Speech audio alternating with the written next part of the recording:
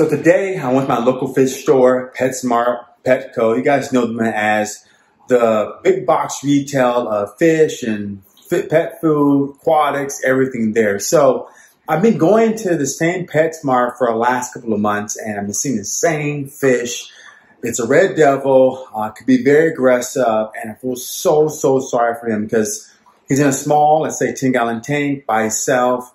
And because he's aggressive, he has no friends. And, you know, in my fish room, as you guys can see, is I have a lot of things happening, a lot of things going on. You can see the pond down there is full, but no fish just yet. So I'm thinking about rescuing this fish. And I'm thinking about bringing him here and grow out.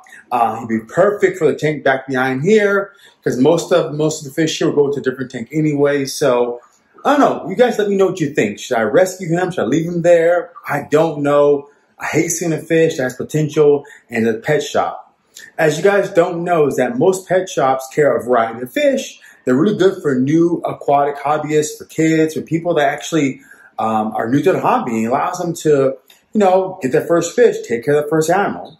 But sometimes pet stores carry fish they don't need to be carrying. Red devil is one fish that can be very aggressive, don't need to carry. So I might bring him to my monster fish room and see how well he does.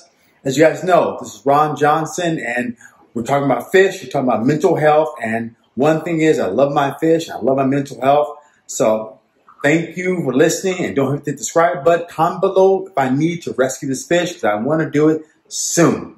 Thanks for listening.